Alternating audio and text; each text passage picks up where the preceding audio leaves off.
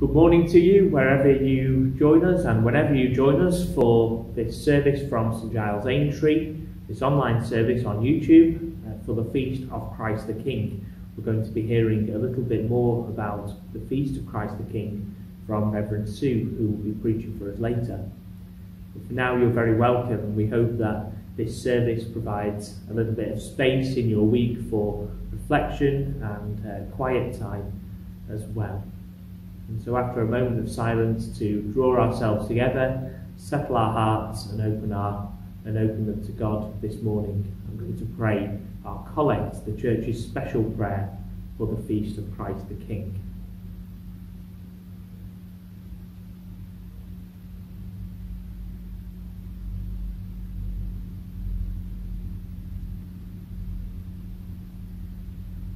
Eternal Father, whose Son, Jesus Christ, ascended to the throne of heaven that he might rule over all things as Lord and King, keep the Church in the unity of the Spirit and in the bond of peace, and bring the whole created order to worship at his feet, who is alive and reigns with you in the unity of the Holy Spirit, one God, now and forever. Amen. We begin our service with the formal greeting in the traditional form of words. In the name of the Father, and of the Son, and of the Holy Spirit. Amen. The Lord be with you, and also with you. In the Gospel of Matthew, Jesus says, "Repent, for the kingdom of heaven is close at hand." So let us turn away from sin and turn to Christ today, confessing our sins together in penitence and faith. We pray together. Most merciful God, Father of our Lord Jesus Christ, we confess that we have sinned in thought, word and deed. We have not loved you with our whole heart. We have not loved our neighbours as ourselves. In your mercy, forgive what we have been.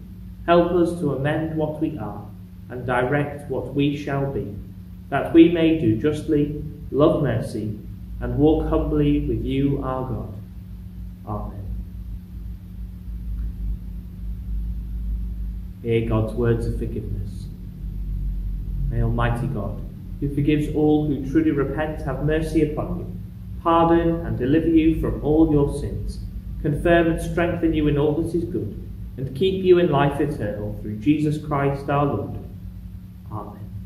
As God's people together on this feast day, we sing or share in the words of the Gloria together. Glory to God in the highest, and peace to his people on earth. Lord God, heavenly King, almighty God and Father, we worship you, we give you thanks, we praise you for your glory. Lord Jesus Christ, only Son of the Father, Lord God, Lamb of God, you take away the sin of the world, have mercy on us. You are seated at the right hand of the Father, receive our prayer. For you alone are the Holy One, you alone are the Lord, you alone are the Most High, Jesus Christ, with the Holy Spirit, in the glory of God the Father. Amen. Our epistle reading this morning is taken from the letter of Paul to the Ephesians, chapter 1, verse 15 to the end. I have heard of your faith in the Lord Jesus and your love towards all the saints, and for this reason I do not cease to give thanks for you as I remember you in my prayers. I pray that the God of our Lord Jesus Christ, the Father of glory, may give you a spirit of wisdom and revelation as you come to know him, so that with the eyes of your heart enlightened you may know what is the hope to which he has called you, what are the riches of his glorious inheritance among the saints, and what is the immeasurable greatness of his power for us who believe, according to the working of his great power. God put this power to work in Christ when he raised him from the dead, and seated him at his right hand in the heavenly places, far above all rule and authority and power and dominion, and above every name that is named, not only in this age, but also in the age to come. And he has put all things under his feet, and has made him the head over all things for the church, which is his body, the fullness of him who fills all in all. This is the word of the Lord. Thanks be to God. Hear the gospel of our Lord Jesus Christ according to Matthew. Glory to you, O Lord. Jesus said to his disciples, "When the Son of Man comes in his glory, and all the angels with him, then he will sit at the throne of his glory. All the nations will be gathered before him, and he will separate people from one another as a shepherd separates the sheep from the goats, and he will put the sheep at his right hand and the goats at his left.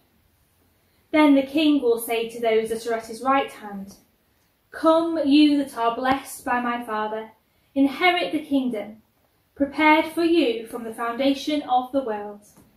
For I was hungry, and you gave me food. I was thirsty, and you gave me something to drink. I was a stranger, and you welcomed me. I was naked, and you gave me clothing. I was sick, and you took care of me. I was in prison, and you visited me.' Then the righteous will answer him, 'Lord, when was it that we saw you hungry and gave you food, or thirsty and gave you something to drink? And when was it that we saw you a stranger and welcomed you, or naked and gave you clothing? And when was it that we saw you sick or in prison and visited you?' And the king will answer them, 'Truly I tell you, just as you did it to one of the least of these who are members of my family, you did it to me.' Then he will say to those at his left hand, 'You that are accursed, depart from me into the eternal fire prepared for the devil and his angels. For I was hungry, and you gave me no food. I was thirsty, and you gave me nothing to drink. I was a stranger, and you did not welcome me. Naked, and you did not give me clothing. Sick and in prison, and you did not visit me.' Then they also will answer, 'Lord, when was it that we saw you hungry or thirsty, or a stranger or naked or sick or in prison, and did not take care of you?' Then he will answer them, 'Truly I tell you, just as you did not do it to one of the least of these, you did not do it to me.' And these will go away into eternal punishment, but the righteous into eternal life. This is the gospel of the Lord. Praise to you, O Lord." And restrictions. Many, but by no means all, have accessed our worship online, and some people have watched the services who would not usually attend church, so we can be very thankful for that positive outcome. So today, still in lockdown and so out of our church building, we fix our gaze on this special day, marking the end of Jesus' story that we have shared and journeyed with through this challenging year. Today is the climax, the complete and total summation of his kingship, and we are reminded in our gospel reading of the things that this king values and what he expects, maybe demands, of those who follow him. It is good to think about these things, because Christmas, when it comes, wonderful as it is, can be very sentimental and cosy, and our faith is neither of these things. Our faith must be rugged and strong, because it is a demanding journey that we travel with Jesus, and we need strength and faithfulness to keep going and not fall away. Perhaps this year, more than any I can recall, needs us to be more deeply planted in Jesus than ever before, rooted very firmly to keep us steady in the turmoil and difficulties surrounding and impacting upon our lives. Christmas is lovely, and just like you, I hope and pray that we will be back in our beautiful church, singing our carols and worshipping the newborn King. But more, even than that, I hope and pray that we get back into a pattern of shared worship that reminds us, assures us, comforts us that this is the King who grows to manhood and dies on a cross. There is much national talk, effort and energy being applied so that we can all be back to normal for Christmas. And yet Easter and the loss of our worship caused far less concern in our world. Yes, we were at a different stage in the pandemic, but really, this is about Christmas, which has become for many a secular holiday. Folk are not challenged or uncomfortable with the focus on a non-demanding, harmless baby boy born in a stable. But there is very little connection with that child as the person who becomes a man and king, who dies on the cross and makes demands on those who would follow him. This is the Jesus who stood on its head the meaning of kingship, he who chose to celebrate with the wrong kind of people, offered peace and hope to the wrong people, warned the wrong people of God's coming judgment. He who did all these things in all these places that would cause him to be killed as a revolutionary. In a period of time, ever so brief, in that human body which we welcome on Christmas Day, all the splendour of heaven was revealed. The doors between heaven and earth were opened, and God came near, and his majesty was seen. In Jesus' body, both human and divine, holiness and earthliness were interwoven. The holiness we need to see and to follow is spelled out for us in today's Gospel reading. It is a call for us to follow the King who gave his life for others. We are called to live our lives loving and caring for others too. The pandemic has seen a wonderful amount of loving and caring, sacrifice and courage by those who know Jesus and those who don't. And again, this is something for us to be immensely thankful for and to pray for it to continue after this current challenge has passed. It is said that God brings good out of all things. Perhaps this is a perfect example of that. If someone wanted us to pen a portrait of this King we choose to follow, yes, we would very properly start with the babe in a manger, born of a virgin mother, and the delight and amazement of that. But without taking breath, we would continue to the man who allowed a Roman soldier to drive a nail through his wrist, who touched a leper and brought healing, who smiled with compassion and love and understanding at the woman at the well, who defended the sinful woman, who fed the poor, who brought hope to the desperate and sight to the blind. He was the man who spoke with thunderous authority and yet loved with childlike humility. And those who saw him, truly saw him, were never the same again. Like Thomas, who cried out when he saw him, "My Lord and my God," and Mary Magdalene's, "I have seen the Lord." "We have seen his glory," declared John. Were not our hearts burning within us while he talked? Rejoiced the two disciples on the Emmaus road. But it is Peter who said it all, really, for Peter said, "We were eyewitnesses of his majesty." Thank you to Reverend Poppy and Reverend Sue for your Gospel reading and for your sermon as well. Returning our service now to prayer and the response that will appear on your screen to "Lord, in your mercy" is "Hear our prayer." So let us pray.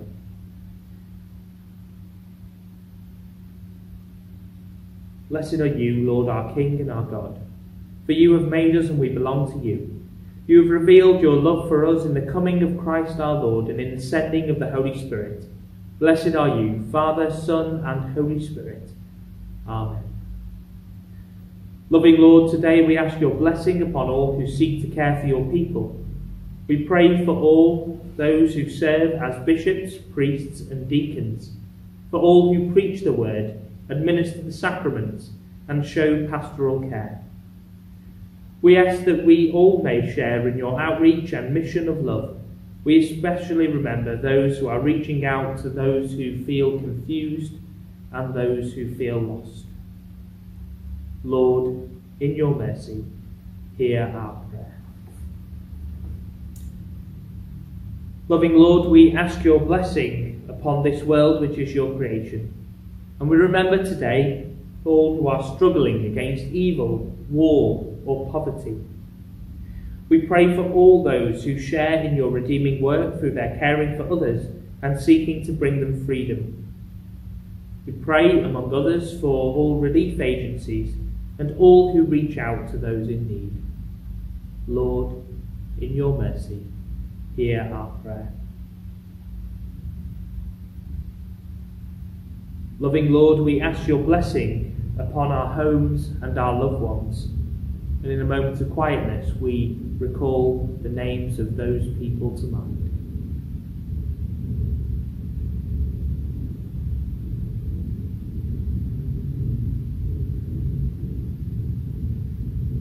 We also remember today all those who live alone and for those who are homeless. Especially in this time of pandemic and lockdown, we pray for those who are lonely and who have been on their own for a long time.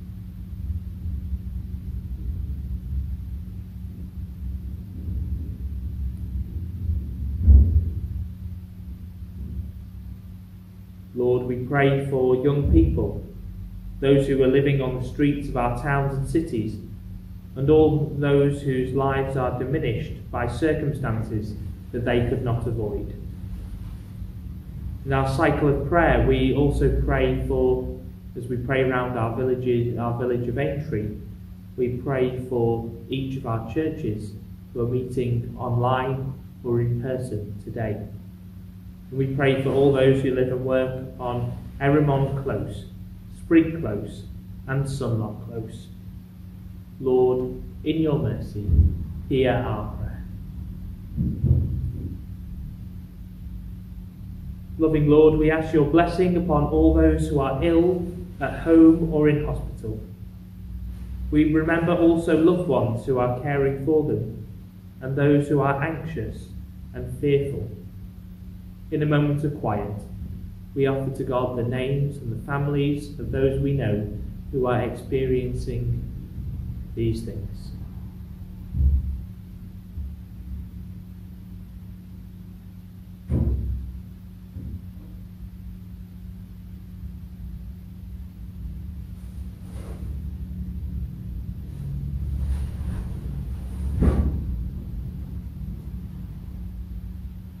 Lord, we pray for strength for those who feel they cannot cope on their own. We pray for help to be given and sight for them to be noticed. We ask your blessing upon all carers and those involved in medical care and the rescue services, alongside all who work so that we can use those things. Lord, in your mercy, hear our prayer. Loving Lord, we ask your blessing on our friends and loved ones who have departed from us. May they share with your saints in glory. To you and your loving presence, we commit this world and ourselves, and ask that we may know you as the King of love, our Saviour and our friend. Merciful Father, accept these prayers for the sake of your Son, our Saviour, Jesus Christ. Amen. The peace. To crown all things there must be love, to bind all together and complete the whole. May the peace of Christ rule in our hearts, and the peace of the Lord be always with you, and also with you. Wherever we are, we offer one another a sign of peace, or pick up the phone and offer it to another.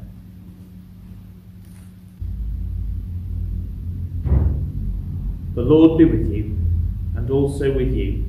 Lift up your hearts. We lift them to the Lord. Let us give thanks to the Lord our God. It is right to give thanks and praise. Almighty God, good Father to us all, your face is turned towards your world.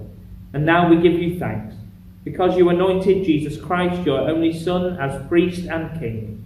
Crowned with thorns, he offered his life upon the cross, that he might draw all people into that kingdom where he now reigns in glory.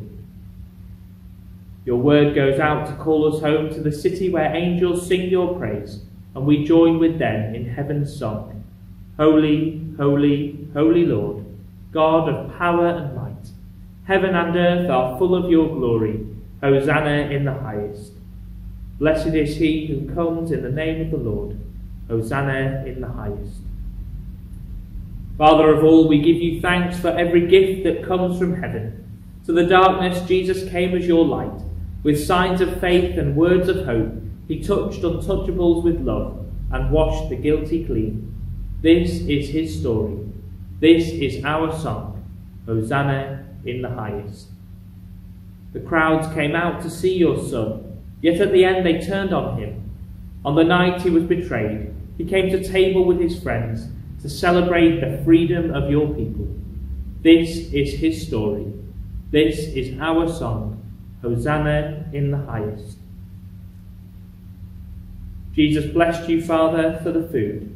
He took bread, gave thanks, broke it, and said, "This is my body, given for you all. Do this in remembrance of me."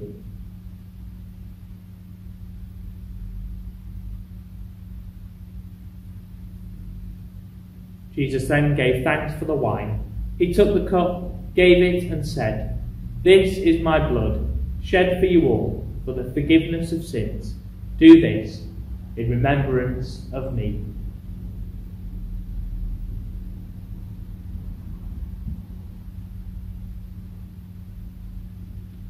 This is our story.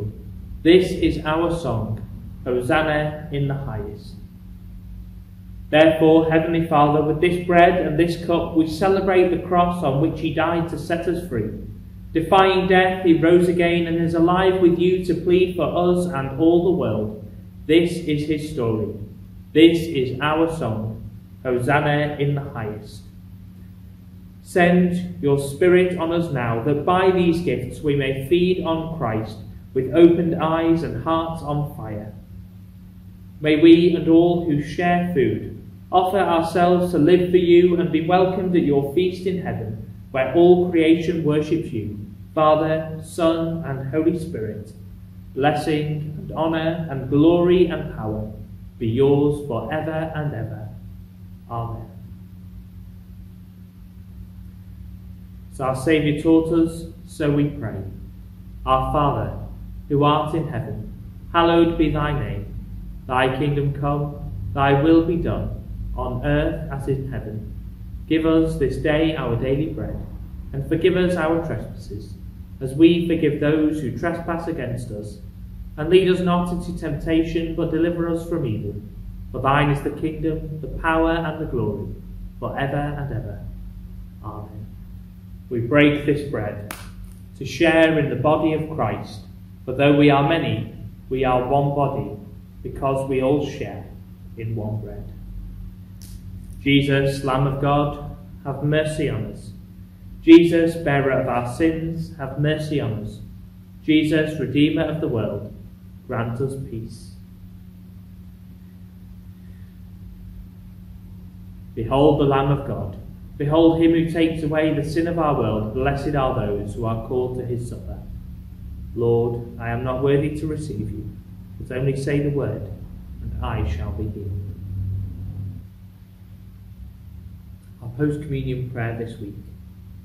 Stir up, O Lord, the wills of your faithful people, that they, plenteously bringing forth the fruits of good works, may by you be plenteously rewarded, through Jesus Christ our Lord. Amen. We pray together. Almighty God, we thank you for feeding us with the body and blood of your Son, Jesus Christ. Through him we offer you our souls and bodies to be a living sacrifice.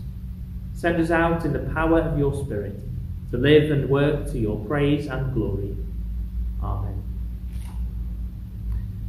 Just a few notices to say that today is the deadline for the St Giles recipe book, and to say that from next week we'll be starting our first stall at the back of church. If you come in for private prayer, you may wish to browse.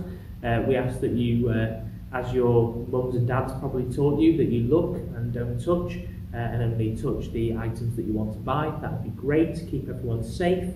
But if you do want to get in touch, there'll be a list on Facebook of what items are on the stalls, and you can get in touch with us to order those, and we'll deliver them out to you, and you just pay at the door. So from next week, it'll be knitted toys and crafts, and also we are offering boxes of 5 mixed cakes for £2 that can be ordered in advance, ready to be collected on the Sunday the 6th of December. You can order in church, there is a list out, or you can get in touch with Hazel to do that. And to say that there will be on Advent Sunday, we will be hopefully having an outdoor service at 4 o'clock in the afternoon in the car park, which you're very welcome to come and attend. Socially distanced, of course. And a big thank you to everyone who have brought to church their contributions for the Christmas hampers, and the deadline for that is next Sunday. And thank you for everyone again who's already contributed. Next week we are open on Wednesday from 10 till 11 for private prayer, and as I say, Advent Sunday private prayer will be 8 AM till 9:30 AM and 10:30 till 12 noon as this week. So I hope to see you then, or I hope you enjoyed this video online. Now our final blessing, the Lord be with you and also with you. May Christ our exalted King pour upon you his abundant gifts and bring you to reign with him in glory. And may the blessing of God Almighty, who is Father, Son and Holy Spirit, rest upon you, upon those you love, and upon all those who you pray for today and always. Amen. Let us all go in peace to love and serve the Lord. In the name of Christ. Amen.